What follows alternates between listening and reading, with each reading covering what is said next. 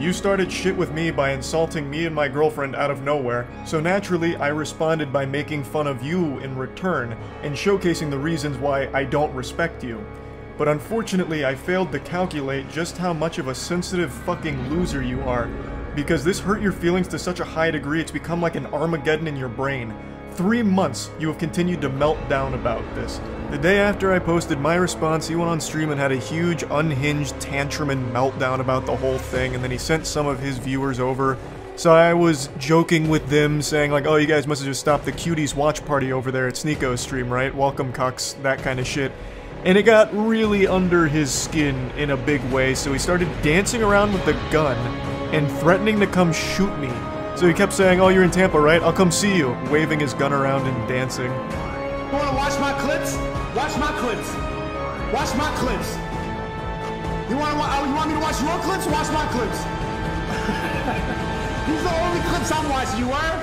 Now the reason he keeps saying watch my clips while threatening me here is because during the stream I couldn't watch him live because he just kept shouting slurs. So I said watch my clips to see what I was saying about you. I had to communicate via Twitch clips. And I'm sorry to be that guy, this is like the grammar police of guns, but he's a fucking imbecile, you absolute buffoon. What you have there is not clips. These are mags. They're mags, not clips, you absolute fucking dummy. The same way that this is also a mag. They're all mags. Stop saying clips, you look fucking stupid here. Anyway, sorry for the gun anatomy lesson. He was very upset, so he was threatening to come shoot me, beat me up, all of that, because I hurt his feelings, and it's been festering for quite some time now. 3 fucking months. You love to bitch about how everyone's canceling you. These soy boy NPC bots are all canceling you. It's all you do. You treat the teenagers in your Discord like they're your goddamn therapist.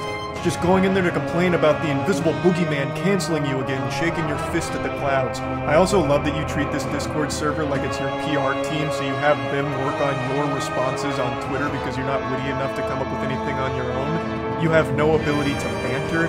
You can't insult anyone. Anytime you're pushed, all you fall back on is one of 3 things: soy boy, bot, or NPC, and that's it. You never deviate from this path. Which is ironic, because you're like literally a sheep. You have 3 programmed responses. You're like the absolute worst character, side character in an MMO. It's pathetic.